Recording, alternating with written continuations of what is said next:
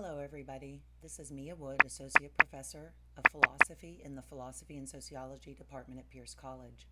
Today we're going to talk about the relation between a tautology and a Tarski's world necessity. In other words, we are going to talk about the relation between a sentence that is always true by virtue of its truth functionality and a sentence that is always true in Tarski's world. Let's begin. First, here are several ways to define tautology. A sentence is a tautology when, and only when, it is true on every row of the truth table in the column under the main connective. The definition from the book Language, Proof, and Logic is also helpful. A tautology is a sentence that is logically true in virtue of its truth functional structure. This can be checked using truth tables, since S is a tautology if and only if every row of the truth table for S assigns true to the main connective. While I was reading that definition, you probably also saw highlighted the third definition, which we get from lecture notes online. You can see the address of the PDF in blue, and that is a really nice economic definition. A tautology is a sentence whose truth table contains nothing but T's in the column under the main connective. So notice what all these definitions have in common. They all talk about a sentence being true on every row of the truth table in the column under the main connective. So obviously if you have one connective, that's the connective. There's no main connective because there's just one. But if you have multiple connectives, we're talking about looking at the column under the main connective. That is the connective that drives the sentence. Another feature that these definitions have in common is the idea that the definition of tautology, or the concept of a tautology, has to do with connectives and not with sentences that don't have connectives. In other words, here we're concerned with the truth definitions for connectives. In language, proof, and logic, we're talking initially about negation, conjunction, and disjunction. Let's look at some examples. So notice here you have an example using the blocks language from Tarski's world, but because the sentence is about or is governed by connectives, the fact that we have blocks language sentences is not at issue. So we have the sentence, A is small or not. And the column under the main connective, in this case the disjunction, shows that the values are always true. We have two rows of the truth table because we have a single atomic sentence.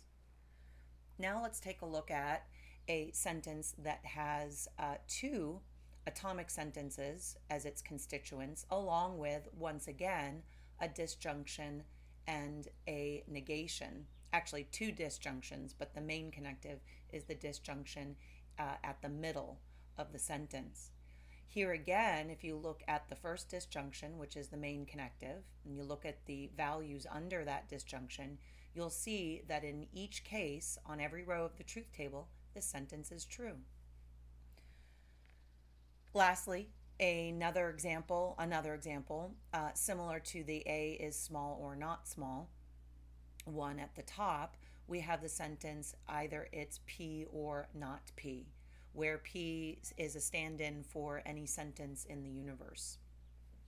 Here again, the values are true under the main connective. So just to review, a tautology is a sentence that is truth functionally true on every row of the truth table in the column under the main connective. A Tarski's world necessity is a sentence that is impossible to make false in Tarski's world. So a Tarski's world necessity is not the same as a tautology, although we'll find out that all tautologies are Tarski's world necessities, but the converse is not the case. In other words, it's not true to say that all Tarski's world necessities are tautologies. A couple of other ways that we can define a Tarski's world necessity include the second and the third in this slide. A sentence that is always true in Tarski's world is a Tarski's world necessity. A Tarski's world necessity is a necessarily true sentence in Tarski's world, i.e., a sentence that must be true. So let's say a little bit more about the notion of a Tarski's world necessity. In Tarski's world, recall, there are no named entities that have no size or shape. In other words, you're never going to have a named entity without a size and a shape attached to it. And these sizes and shapes are restricted to, respectively, small, medium, and large, and tet, cube, and dodec. In other words, every named entity must be one of the three sizes and one of the three shapes. Unlike tautologies, Tarski's world necessities do not rely on connectives for their truth value. In other words, Tarski's world necessities rely on the restricted world of three sizes and three shapes. They also rely on the assumption that no two objects can have the same name. One object can have multiple names. To reiterate, however, if you do have a tautology, you will have a Tarski's world necessity. Let's look at a couple of examples of Tarski's world necessities. First, we have the sentence, "It's not the case that A is both larger than and smaller than B." Now, notice if we were to eliminate the negation, we would have the sentence, A is both larger than and smaller than B. Now, we could build a truth table in which this sentence is true. That would be on the first row of the truth table. So this sentence, A is both larger than and smaller than B, does not reflect the Tarski's world semantics when we're dealing just with the connectives. When you add the negation to the front so that you get, it's not the case that A is both larger than and smaller than B, now you get a sentence in Tarski's world that you can never make false.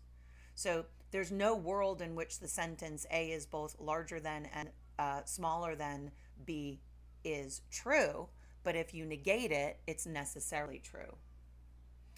Now take a look at the second example. A is a cube, a tet, or a dodec. Recall that one of the features of Tarski's world is that there are three possible shapes, three and only three possible shapes. We've got cubes, we've got tets, and we've got dodecs. So if you have an entity A, recall that a name cannot exist without being attached to a shape or a size, or a relation between itself and some other object, you're going to have to say that A would be one of these three sizes. Remember, you have a Tarski's world necessity when you may not, or when it is impossible, to build a world in which the sentence is false. And you can mess around with Tarski's world to test this out.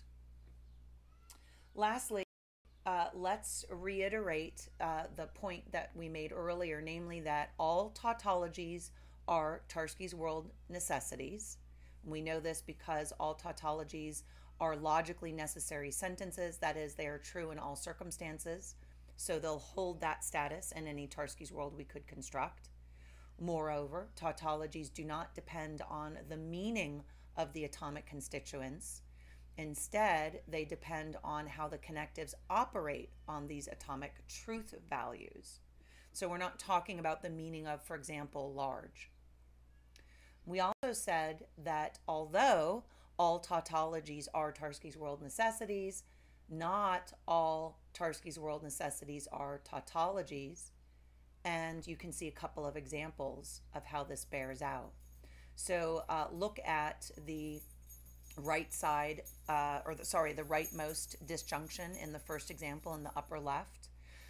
You'll notice that although the sentence A is small, medium, or large is a Tarski's world necessity, it is not, as you can see on the last row of the truth table for the rightmost disjunction, it's not a truth functional necessity. In other words, it's not a tautology. Similarly, when you look at the lower right sentence, you'll see that from the standpoint of truth functionality, this sentence is not a tautology. I hope that this has been a useful tutorial to you. Look out for more.